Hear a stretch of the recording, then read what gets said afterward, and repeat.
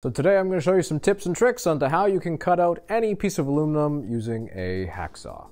Let's go get started. So let's talk about what tools you're going to need. Of course, you're going to need your piece of aluminum. In my case, I'm going to be using a piece of aluminum U-channel or C-channel.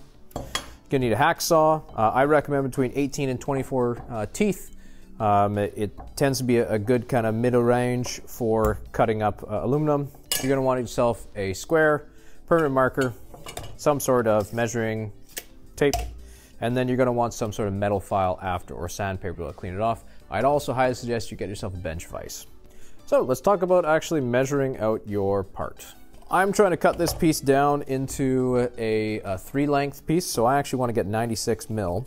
So what I'm going to do is I'm going to grab my tape measure out, and using my permanent marker, I'm going to find my 96 millimeter, and I'm going to put my Sharpie pen on the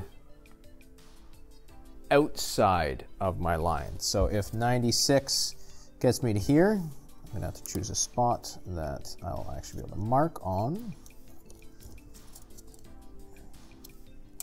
And I want to mark on the outside of my line so that you can see that as I'm lined up here, I'm right on the edge of that 96 mil.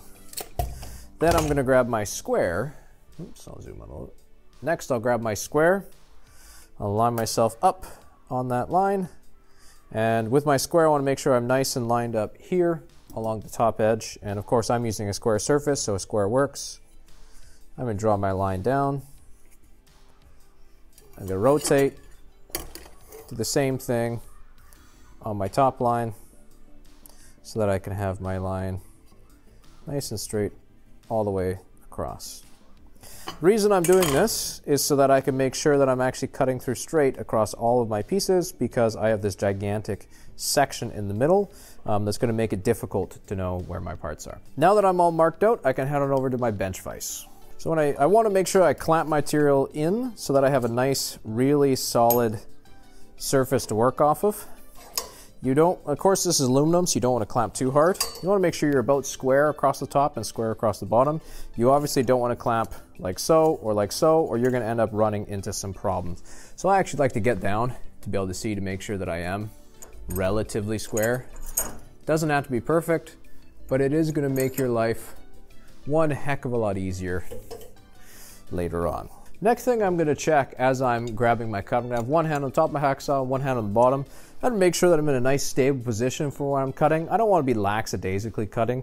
You want to be cutting in a nice stable position so that when you actually start, you're able to actually get some motion into this. First thing I'm going to do when I'm cutting through aluminum is I want to make something called a groove cut or a starter cut. If you look at the teeth on a hacksaw, the teeth on a hacksaw actually cut when I push forward, not when I pull back.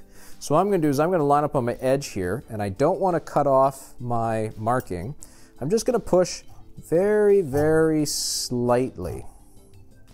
Very, very lightly here, just to start my groove point.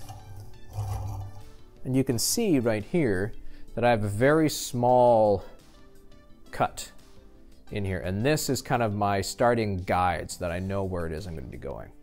And now I'm always checking against my lines to make sure that I'm not going to be cutting on a big angle. So now I'm more free to actually start tilting my saw down as I go. Again, letting the saw do the work here. I'm not doing much pushing. And I'm also being careful not to torque my saw left and right. So my saw, the paint is actually getting in the way. So I actually have to file off a bit of the paint here.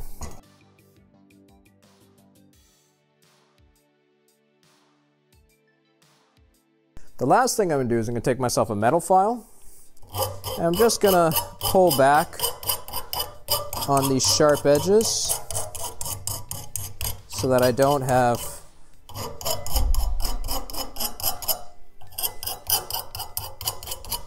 anything that's going to cut myself with.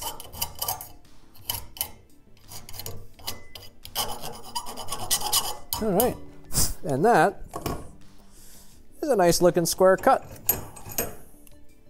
So that's how you cut yourself a piece of aluminum channel. I hope that helps with your project, and best of luck with building your next robot.